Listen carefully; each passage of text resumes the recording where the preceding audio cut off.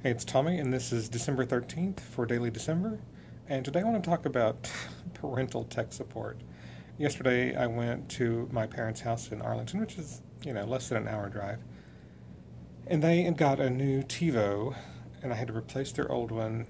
And it was just a big adventure because the old TiVo used uh, component cables, and the new TiVo only wants to use HDMI, so we had to find an HDMI cable.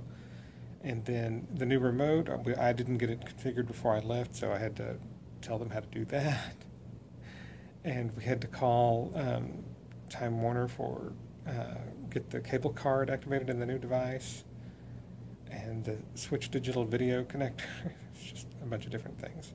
So, how much are you the tech support person in your family? How often are you called on to help your parents or to help other family members deal with this sort of thing? Let me know down in the comments below, and I'll be back tomorrow for another Daily December.